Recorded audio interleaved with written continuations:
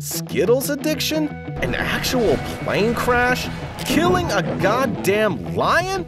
Sit back, because today we're bringing you some of the craziest stories in NBA history. Let's start with my guy Joel Embiid. He grew up in Cameroon, and well, you know how things are there. He wanted to earn respect on his lot, but he soon realized that basket ain't gonna get him anything done. So he found out another way of earning respect. Guess what he did?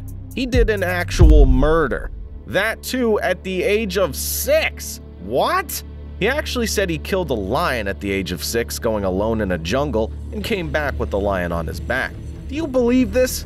I don't, in fact. Yeah, no facts. This story looks straight up bizarre. When I was about 6 years old, I had to go in the jungle to kill the lion. So that was a way for me to prove that I was a man, and so that was also a way for me to become a man. So I went into the jungle. I had a spear and I threw it at a lion, and he fell asleep. And then I just came and killed him. Embiid, my friend, whatever way you did it, I'm just glad you made it to the NBA. No killings now, okay? At least Embiid was killing people and not getting killed himself like James. Yeah, do you know once King James almost lost his life in a plane crash? You know how the guy is. He's always been very famous. In fact, when he was first drafted, he was so conscious about his team's private aircraft, he went straight to the owner, asking if it was safe. King doing king shit. And his doubts became a reality when the team was traveling from Houston to make it to an all-star game. Flight attendant getting her ankle broken, plane shaking, smoke coming out of the kitchen, people throwing up. Well, I'm never traveling in a plane again, if something like this happens to me, to be honest. Thankfully for LeBron and the team, they were safe and the Cavaliers landed safely. This even prompted the Cavaliers owner to buy a new jet. All's well that ends well, right? And when God gives you a second life, why not enjoy it to the fullest? Like my guy Harden. He was a star in the making. And when the Rockets gave him the biggest contract in NBA history, he had to spend the money somewhere. Isn't it obvious? You ain't keeping that stimmy in the closet, are you? And he wasn't like the other guys spending money on cars or mansions. He had all of it. So the Beard found a unique way to spend all of it. What he did? Check out yourself. His jersey was hanging in the rafters in a Houston strip club. Wow. Harden, the guy that you are, spending on a strip club? The dude's crazy. Safe to say the girls had a fun night and they got paid well for it. And so did Harden, it seems. Pity we can't say the same for the next guy, because he got mugged at his $15 million crib, man. Get the security up, DeMar! Things unfolded the following way. DeMar was in his basement and his kids were upstairs. Normal stuff going on. DeMar getting tattooed when all of a sudden, the lights went off. Jeez. DeMar quickly went upstairs to see his daughters, and what did he see? A guy running the opposite way. Thankfully for DeMar, he saw the guy and chased him out of the house. Otherwise, who knows? Hell would have broken loose. The guy was caught an hour later. Dude running down the other stairs. So I'm going after him. He go back out through the door, running, taking off.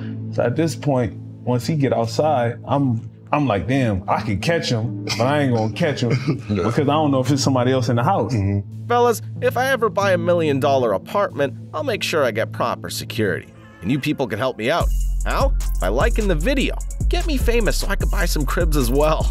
Let's change the mood a little, shall we? Because the next story will bring you down. I mean, it's about the Greek freak. Well, he always wasn't this rich, and he and his family went through a lot.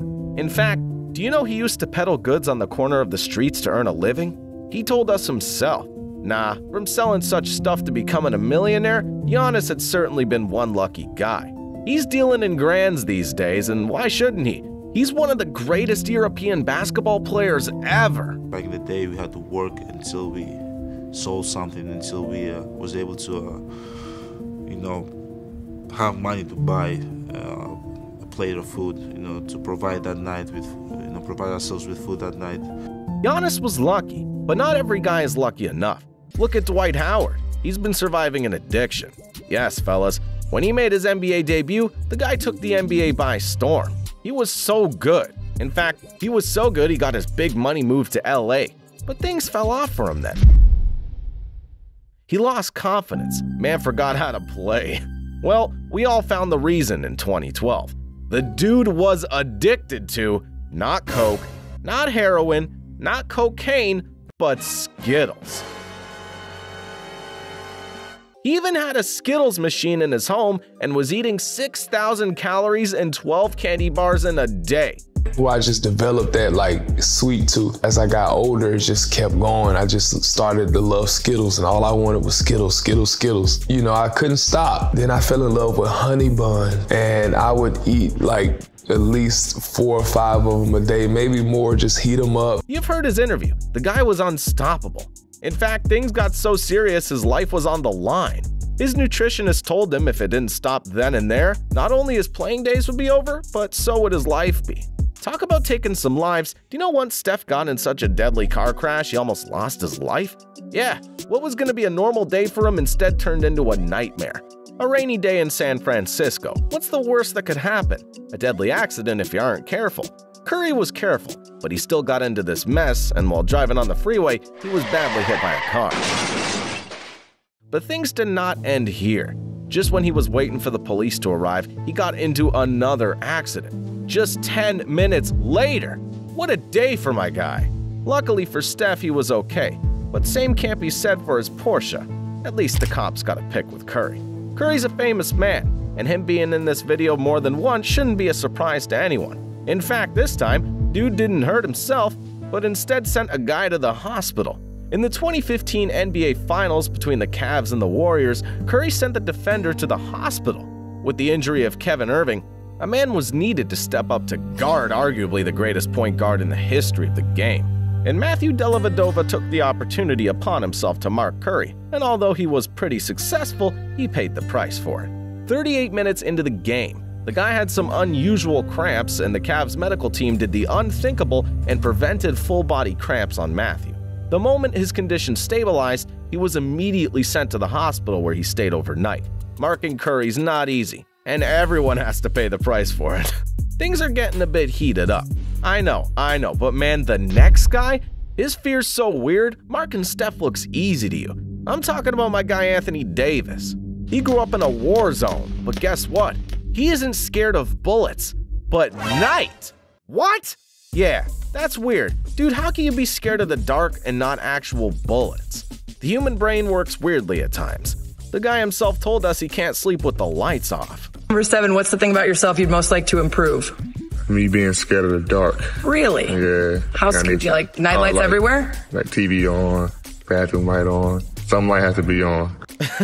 I know that's weird, but when you got good friends, they help you get out of every testing situation, and AD's friends were no different. In fact, they tried their best to help him overcome his fear, but yeah, not everything can be overcome. Sometimes those motivational quotes just look good on your Instagram. Well, being scared of the night might be funny to you guys, but not when you're scared of an actual hotel.